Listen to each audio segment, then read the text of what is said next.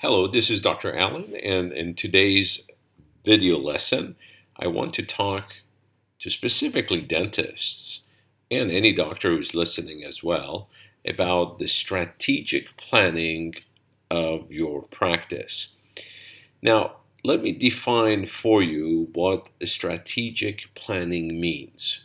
Well, strategic planning is basically a management activity that practice owners need to undertake, which allows them to set priorities and be able to focus their energy and resources to improve operations, bridge the gap between the management, employees, and other stakeholders to work toward a common goal, establish agreements around desired results, and adjust them accordingly as needed on a regular basis. Well, this all sounds a mouthful, but let me explain to you what we typically do when we have a client who is considering a new project. The project can be, buying a certain equipment, maybe an office expansion, maybe it could be that they're acquiring a new practice. One of the most commonly used strategic planning framework is referred to as SWOT analysis. Now, the SWOT analysis is an acronym that stands for strengths, weaknesses, opportunities, and threats. And basically, it's a business framework that is used by businesses of all kinds to determine both the external and the internal factors that affects that business.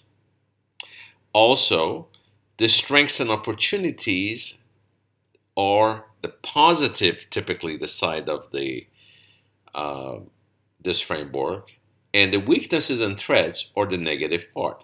So let me go through the detail with you on how you can set up a SWOT analysis for your practice so you can better, again, understand how to allocate your resources once you understand what the strengths, weaknesses, opportunities, and the threats are. So let's look at the strengths. So what you can do is you can create basically 4 quadrants, and you can have a meeting with your management team, your office team. If you're a small office, you can have invite your assistants and so forth to be involved.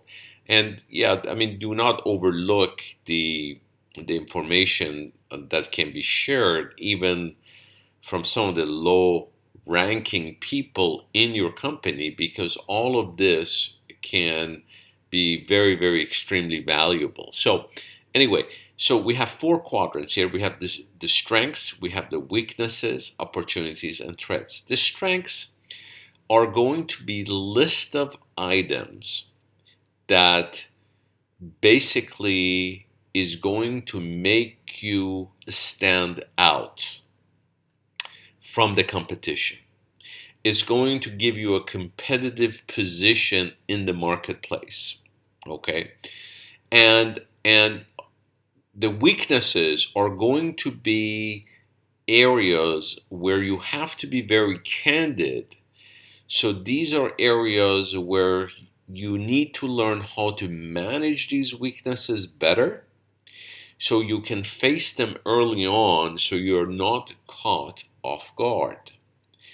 And then opportunities are basically some external opportunities that may be available to you and your practice where you can explore. Sometimes, when we'll look at some examples here, but sometimes the weaknesses that you have may actually be an opportunity that you can grow into. And obviously the threats sometimes are more macroeconomic factors that can affect your business. So you need to understand what some of those threats are and be prepared to handle all of these together in your strategic planning. Now, I typically recommend that most doctors that are part of my coaching team, coaching clients, they do this at least once a month if not at least once every 2 months, and have this available so they can constantly evaluate their competitive position in the marketplace. So let's look at some examples. And you can make as much list as many items as you want on your list. Is totally up to you. So let's take a look. So strengths. Let's say a doctor is looking at it only, he's the only dentist in a 10-mile radius. Let's say he says, you know what, I have the latest equipment and technology. I offer payment options. I do some advanced techniques such as all-on-4 where other clinics are not doing it. We use various, technology applications to basically book patients. Patients can get to us fairly easy. We have free parking. We are open long hours and weekends. And obviously, these are all the strengths. Now, in future lessons, we will be able to look at these strengths and evaluate and assess them to see if they're truly a sustainable competitive advantage or not. So, for example, all-on-4 was a very like a competitive strength and competitive advantage for many practices for many years when it was initially introduced back in the early 90s. But then gradually over the years, more and more surgeons went on to get training, and pretty much now you can find all-on-4 practitioners pretty much all around the world in different cities that are capable of doing the surgery. Now, if you're looking at like zygomatic surgery, that is still a sustainable competitive advantage because there are not too many people who are doing those zygomatic surgery. But at the same time, you don't have enough patients that are also asking for that type of a procedure. So anyway, we will look at these in the future lessons through a different framework to see what is a sustainable competitive advantage. Now, the second quadrant here is about the weaknesses. The weaknesses could be that, you know what, I do not have enough dental rooms to treat more patients. Maybe I cannot find dental associates that want to work in a small city.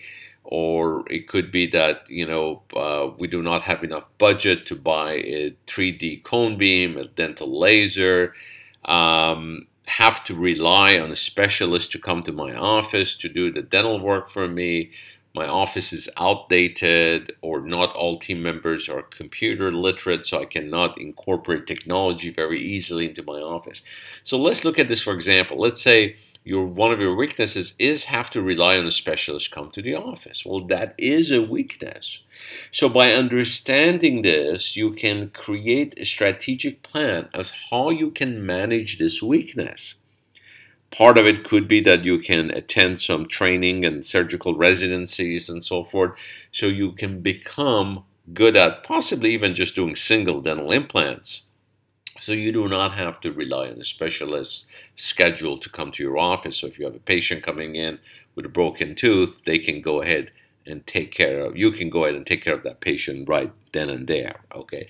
So again, understanding these weaknesses allows you to focus on how you can manage these weaknesses.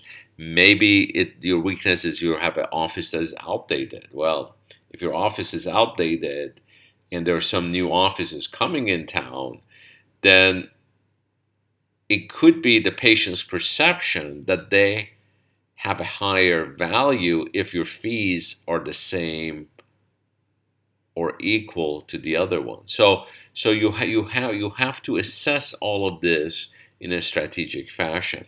Now, the next quadrant could be opportunities. So the opportunities could be that you see, you know what, if I have a chance to increase my capacity by adding some dental chairs, maybe I can grow my office, make it bigger, maybe break the wall down and so forth.